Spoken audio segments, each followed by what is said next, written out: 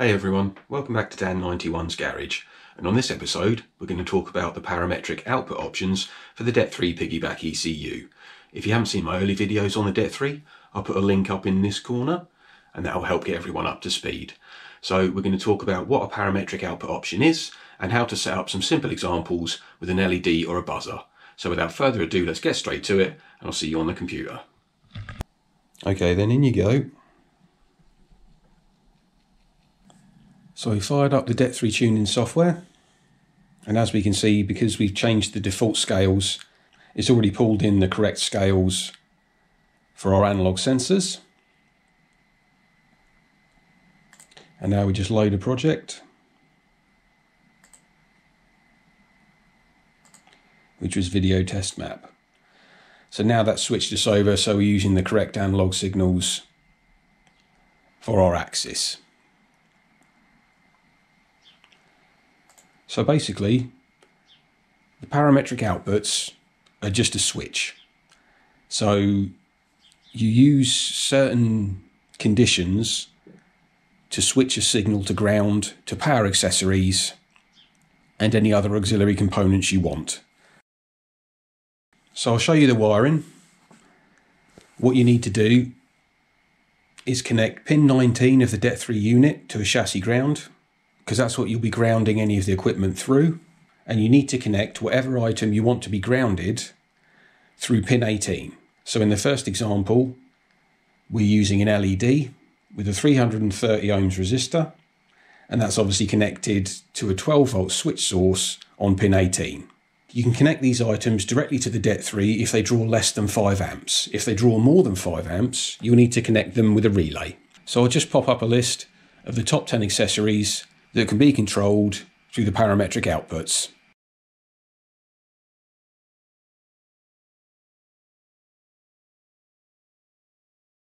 And now we'll have a look at my favourite 5 and how to set them up using the parametric output configurations. So we'll start off with the most simple one, and that's going to be a shift light. So if we go into the parametric output configuration, this is the table where you choose first of all the source.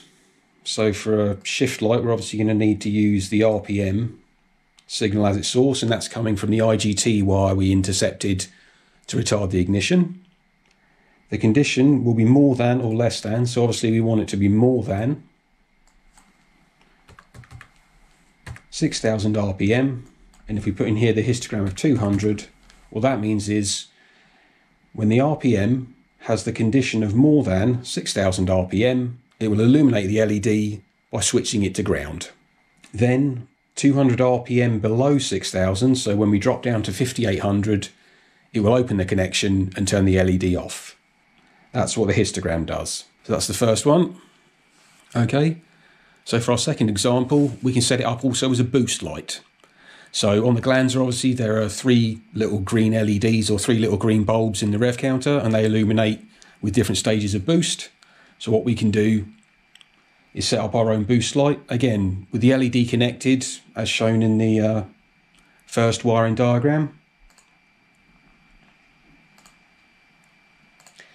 This time, we're going to use analog in on number 1, because that was our map sensor that we intercepted to adjust the fueling. So that will tell us when we come on boost and when we need to illuminate the LED. So again, analog in on 1, which is our map sensor, has the condition of more than.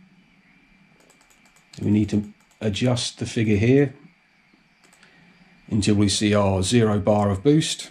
So when the map sensor has more than 2.4 volts, which equates to 0 bar in the manifold, it will then illuminate the LED.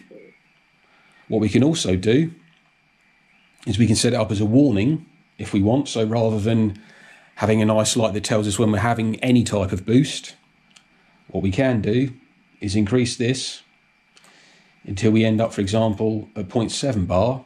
So if we only ever want to run 0.6 bar, we know that when that light comes on, we're over boosting. So you can set those up as warnings as well. Moving on from that, we can also do that with the intake air temp sensor. So you can replace the LED with a buzzer, so it'll give you an audible warning when the intake air temps are too hot and the piggyback ECU is starting to pull the timing. So I'm going to change the setup of this from the last video to a generic 5-volt scale. So we'll go to Scales Configuration, and I was originally using a GM temp sensor as the scale, but I don't know if that's the same calibration as the one in the car. So if we switch that to a 5-volt linear scale, that will show it as 0 to 5 volts, which is what these sensors are. So we'll also save that as our video test scales. So every time the program fires up, it'll now be using that scale.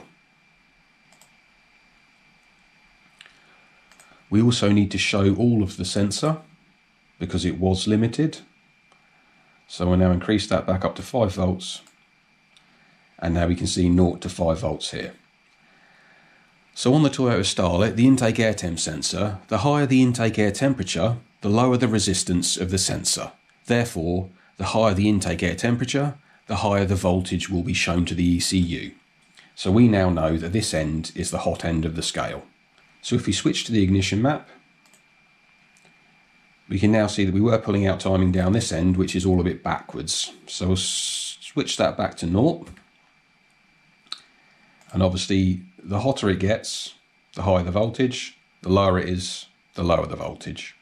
So once we find out what 4 volts is, for example, in intake air temp, let's say that that's the point at which we want to pull out some timing. So from 4 volts onwards, we're going to pull out an extra 2 degrees of timing now.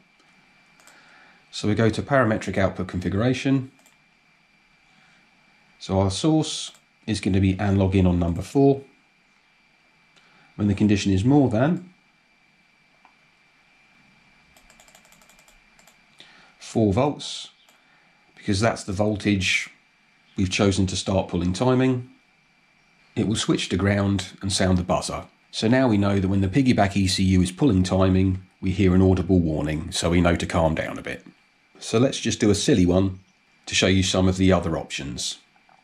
So if we want to set up nitrous activation, for example, that's going to need to be wired in with a relay, obviously because the pulsoids will draw more current than 5 amps, and usually they're triggered with a microswitch on the throttle body.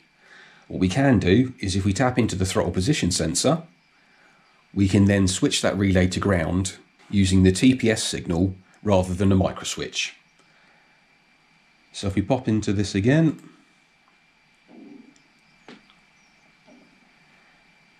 and you can select more than one source. You can select up to 3. So for nitrous, you're obviously going to want the throttle to be at least sort of 80% open or more, and the RPMs to be higher than, say, half of its range. So we'll say 3000 for this example. You definitely don't want to be firing nitrous at a closed throttle idle, because you will blow up your manifold. So if you have the normal DET3 unit, you won't have the inbuilt map sensor on analog 2. So we can now use that to splice into the TPS. You can use a linear percent scale to show the percentage of throttle opening. However, that is obviously related. 0 volts is closed, 5 volts is fully open. And for the Starlet, when the throttle is fully closed, it's 0.6 volts output. And when it's fully open, it's 4 volts output. So what I'm going to use is the 5 volt linear scale for this example, because we know that 4 volts is actually full throttle, not 5. So we'll OK that. So we're going to the parametrics again. So our first source is going to be analog in on number 2. And our second source is going to be RPM. And that comes from the IGT wire that we intercepted to control the ignition. So we spliced in the TPS. So the condition is more than, say, 3.5 volts. Because we know that full throttle is 4 volts, and when the RPM is more than 3000, it will switch the relay to ground, which will fire the nitrous and fuel solenoid, introducing the mixture into the intake stream. So on this setup, there have to be 2 conditions fulfilled, and that's using the AND command. So in this final example, we're going to look at water meth injection. So If the engine's not limited, or there's a risk of detonation with high intake temps and too high a compression ratio, for example, what we can do is spray in water meth. Now, obviously, there are dedicated standalone systems that are able to do it progressively. So if, for example, there's only a risk of detonation above a certain boost pressure with high intake temps, you can set up a pretty simple on-off setup just to spray it in a small area where you're getting into trouble. So for this setup, we're going to go with a map sensor, which we intercepted on analog 1. And we're also going to need the intake air temp sensor. So obviously you're not going to need to spray meth in when you're off boost. So once you've been caning it and you lift off the throttle and you're now coasting along and there's only vacuum in the manifold, you're under very light load, so there'll be a low risk of detonation, so there's no need to be spraying the meth in.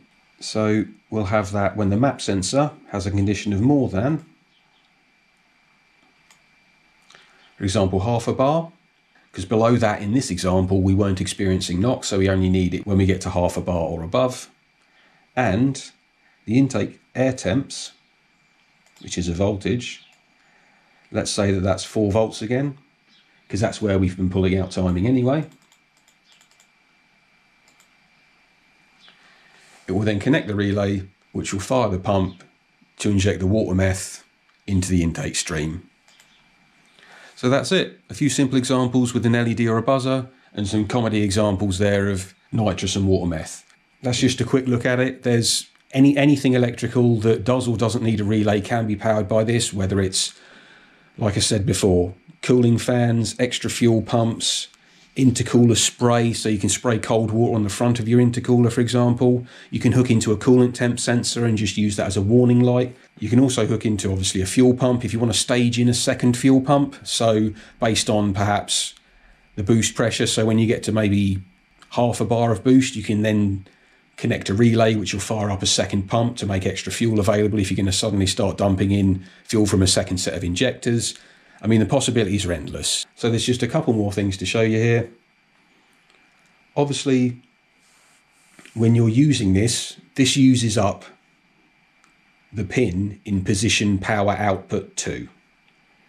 So that is related to the PWM table 2. So obviously on PWM table 1, we're going to have our boost solenoid, which is obviously going to be mapped boost versus RPM. But because we're now using a parametric output on power output 2, we then lose this entire table feature. So there we have it. That's my top 5. Thanks for watching. There is obviously only one output that you can use, so you need to choose wisely. Let me know down in the comments which one you'd choose for your build. My name's Dan. This is Dan91's Garage. Don't forget to like and subscribe, and I'll see you on the next episode.